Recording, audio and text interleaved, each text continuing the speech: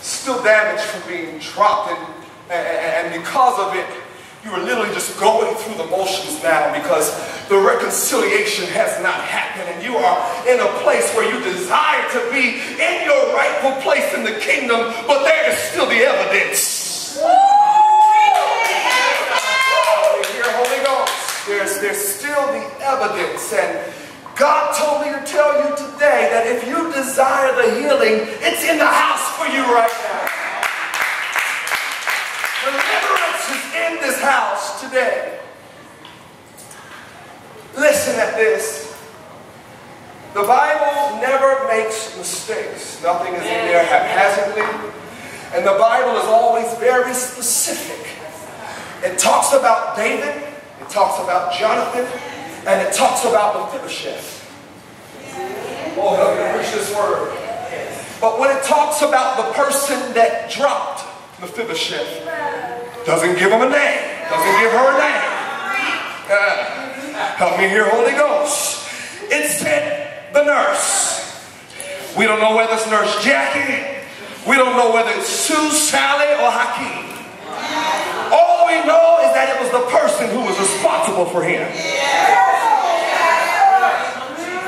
Help me here, Holy Ghost. So we find that the reason I deduce that there is no name given because it's not about the person.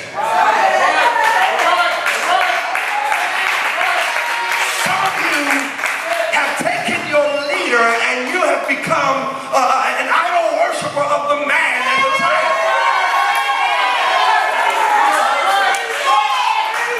And some of you are wondering, why has this happened?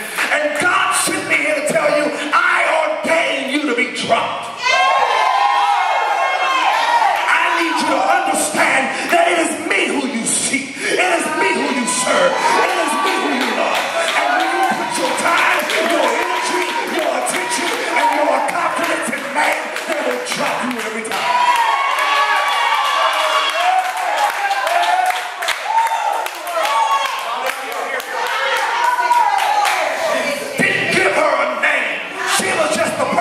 Responsible, whom God was using. It didn't have nothing to do with your pastor.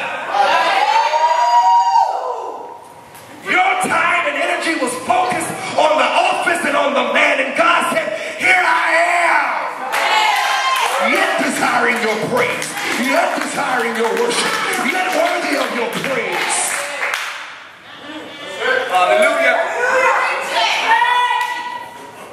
God will ordain things in your life to happen to remind you that He is God.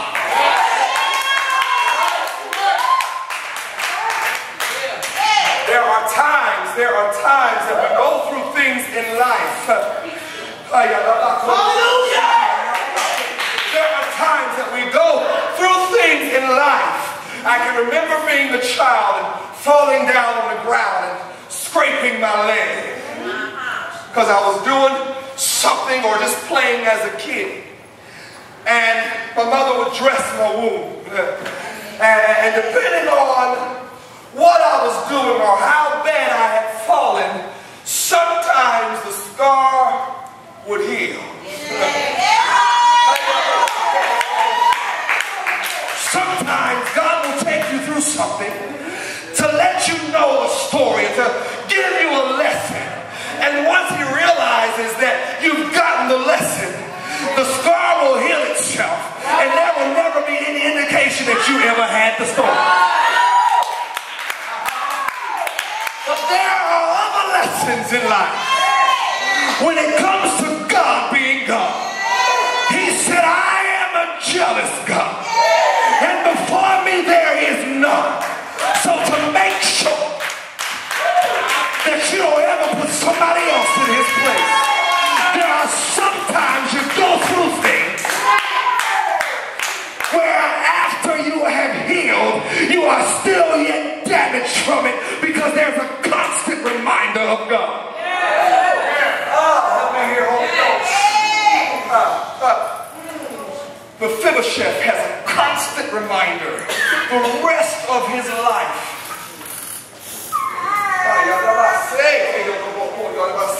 what you got to understand, some of you, this will impact you the rest of your life. Even after God brings a place of healing, even after he brings you to reconciliation and restoration, you will remember how this time felt for the rest of your life. And the next time you get a boyfriend, next time you get a girlfriend, next time you get a job or a house or a car, and it becomes the idol or the item of your worship.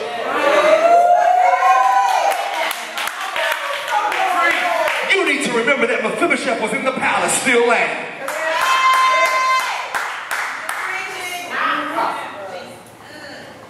Still laying. He had been restored to his rightful place. David remembered the promise. He remembered the promise that he made with the covenant that he had with Jonathan. And he was going out, he said, is there anybody still there? God said, are you still here? Is there anybody still there? Who's still here? Who's still in the building? Is there anybody still left that's ready to be restored back to your rightful place in here?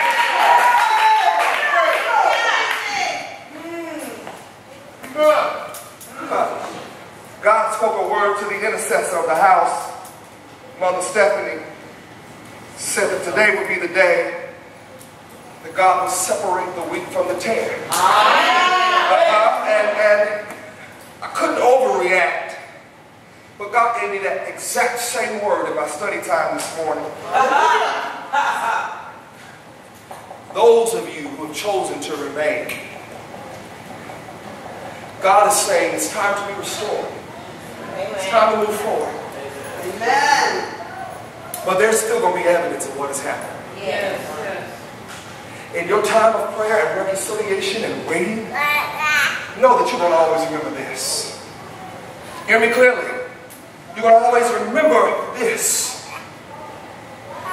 You're going to always remember this because God said, I am God. Nobody else shall be before me. He only has vessels. He only has people that he will use to carry out his will and his assignment. It's not the man, it's not the woman, it's not the person. In her haste to do what she thought was right. Hear me. In her haste to do what she thought was right.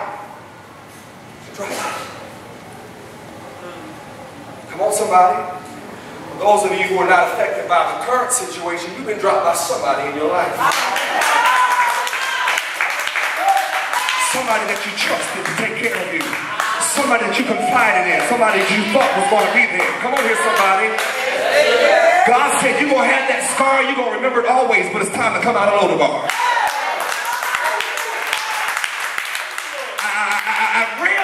I realize that you've been going through and it's been a tough time for you, but it's time for you to come out of Lodebar.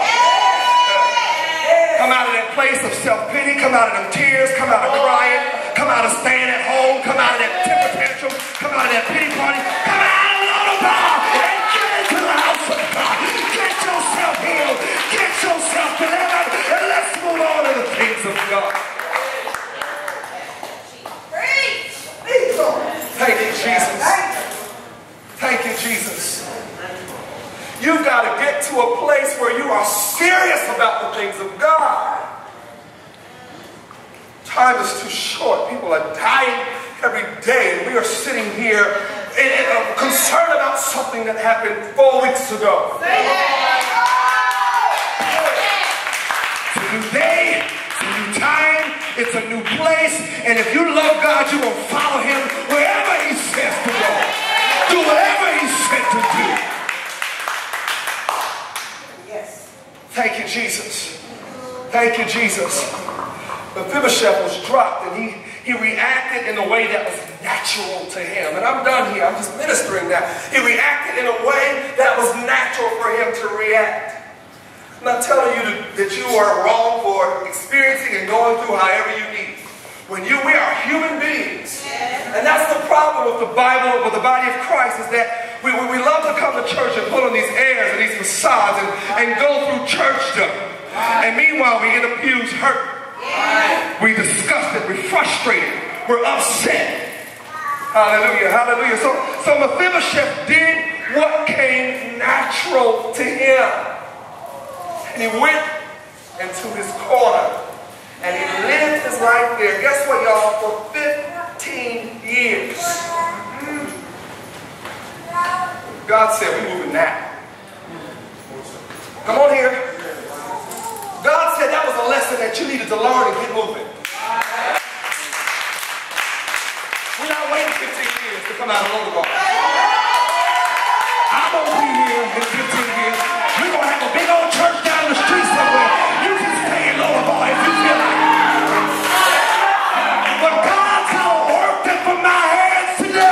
There's a dance in my feet still. And I'm still on fire for the kingdom. Thank you, Jesus. You got to come out of that place of trouble. Come out, come out, come out, come out. Lodebar, come out of that place of being crippled. That's essentially what has happened to some of you. It crippled you. Hey, you coming on in here, but you with a grudge. Come on here, somebody. Emotionally, physically, mentally. And you know how I know y'all going through? Because I am.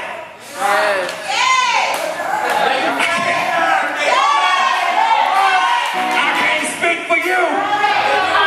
But I was here at 10:40 yesterday, and I didn't leave till 8:30. Y'all got to come out of Lodebar. Come on, come on, come on out. Come on, I'm gonna pull you out. Come on out. Come on out. Come on out. Come on.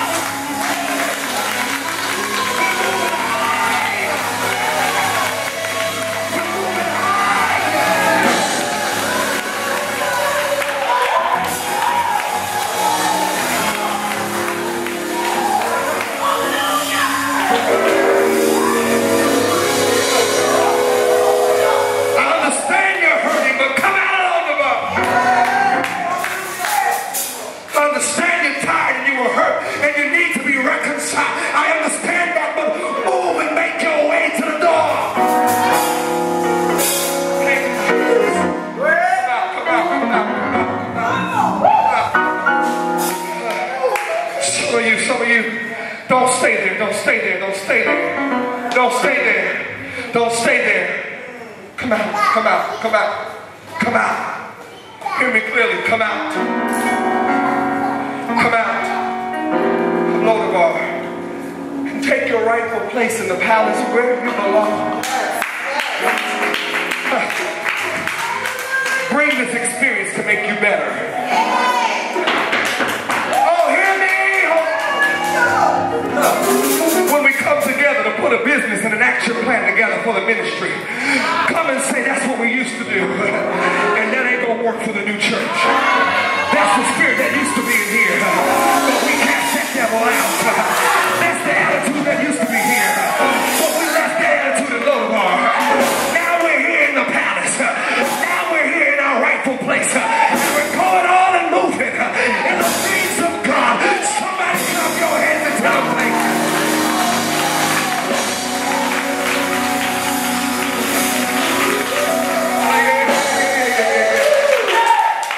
Hallelujah. Hallelujah. Hallelujah. Some of you have decisions to make. I know it because I hear it in the spirit. Some of you are still on the fence. I need you to make up your mind. Get in your prayer closet. Get with God. And come on and let him tell you whether you're here or whether you are there. Hallelujah. Look at here, Holy Ghost. Hear me clearly, hear me clearly. Hear the Spirit. Hear the Spirit. We're going to spend one more week dealing with Lodebar.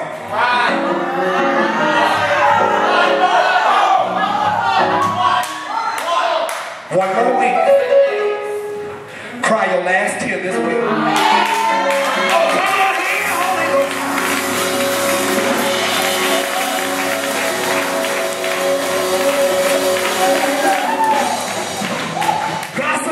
About it one more week. Go have your cocktail about it one more week.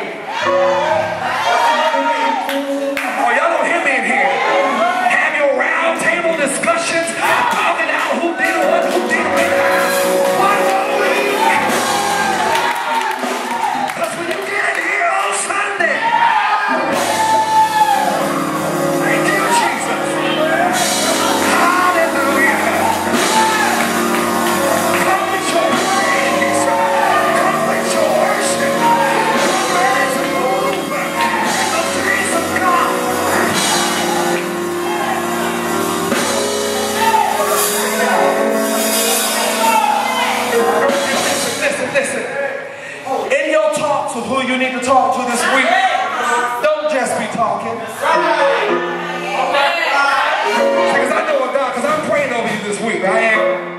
And I'm praying that every negative thought, every conversation that you meant for evil, that you meant for wrong, God will come up in your conversation. Turn your words around.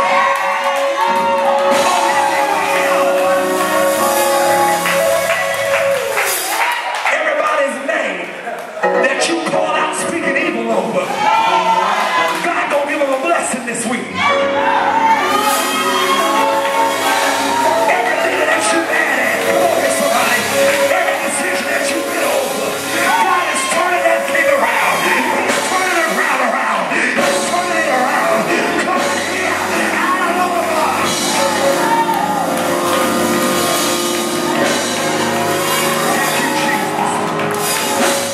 Thank you, Jesus. Hallelujah. Hallelujah. And let me just tell you this. I love to research and do statistics because I try not to become one. Listen. Are we just going to be real in the house, real church for real people? And let me, don't hate me for this, so I guess y'all make me impasse now. I guess I can go ahead and say it. Real church for real people don't mean rogue and rude.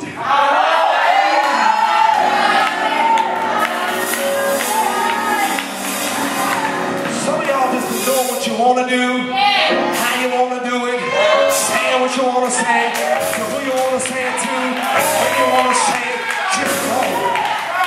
Rude. It's okay to have your opinion. It's okay to voice your concern, but there's a nice way to talk to people. There's a proper way to say stuff. There's order and structure in the house of God.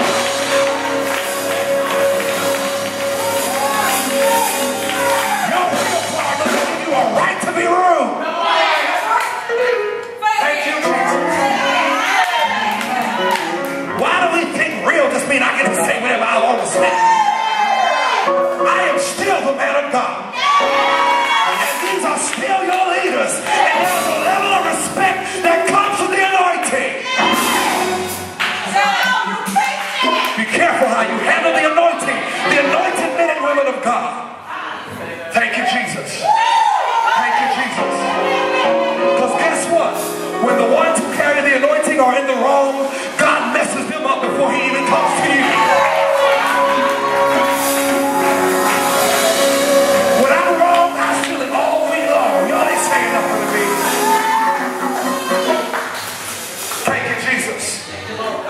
Jesus, we are going somewhere. And here's what I will also admonish you to do this week. That person in the house that you don't like and you don't get along with, squash it. Come on here, somebody. Don't take me there just yet. I ain't ready. I got to dance still. Y'all gonna dance out of this Lodebar. We're gonna have a party up out of Lodebar. We're worshiping on communion time in just a minute. Come on here, somebody. Sean Payne said, don't move me, don't move me, don't move me. Ain't done with this one here yet. Hallelujah, Jesus. Have them conversations and squash it.